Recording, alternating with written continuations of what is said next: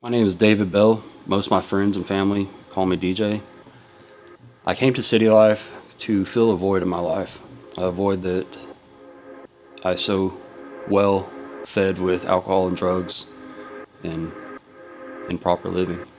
Before I came to City Life, my life was a complete mess. I mean, it was a complete mess. I was a homeless veteran, dependent on alcohol. I couldn't function without having a half pint to a pint of alcohol in me. I was staring at a divorce.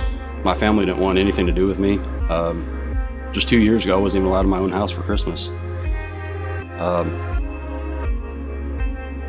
been living on the streets of Fort Worth for a couple of years.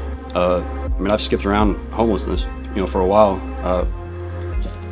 Albuquerque, New Mexico, living on the streets there. Moved out to West Palm Beach, got a job, started drinking again, ended up on the streets. Been to rehab 5 times. My life didn't look good. But when I exited the military, I was trying to feel a lot of pain and loneliness. I didn't have anywhere to turn. Alcohol was really the only thing that I thought at the time was there for me, where nobody else was.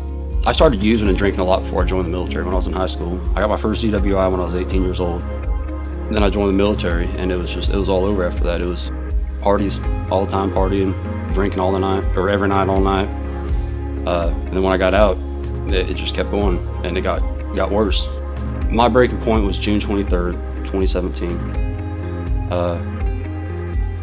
I had met a gentleman, a drug dealer, and I was able to stay a couple nights, or he actually invited me to live with him, but I chose only to stay a couple nights with him, a couple nights at the shelter, a couple nights on the street.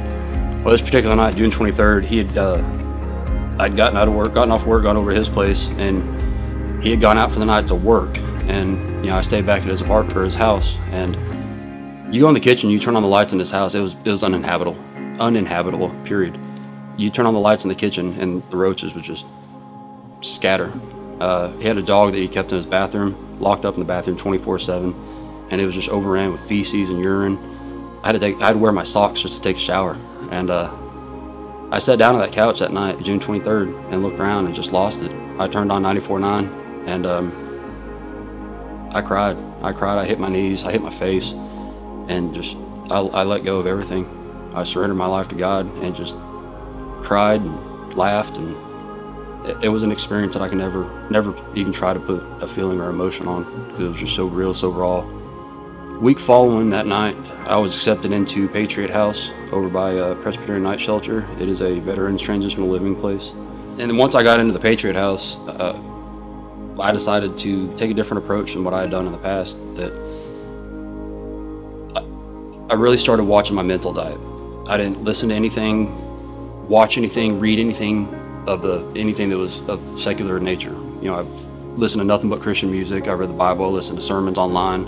I didn't watch the news, I didn't watch football. I mean, I just completely dove in to the promises of God.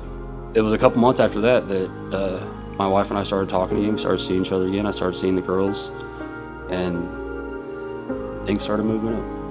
I've tried AA, I've tried the 12-step programs at different rehab centers, and none of that worked for me. I went to Alcoholics Anonymous, I worked the steps, I had a sponsor, and it didn't work for me. So I knew that I needed to have a suitable substitute for alcohol and drugs and poor living. And I knew that I had seen through Teen Challenge, through working the program in Teen Challenge, that my answer, the void that I had in my heart, was for Jesus. I knew that if I had any chance of survival or any chance of a life that's worth living, then I'd have to get plugged into a church and just dive head in.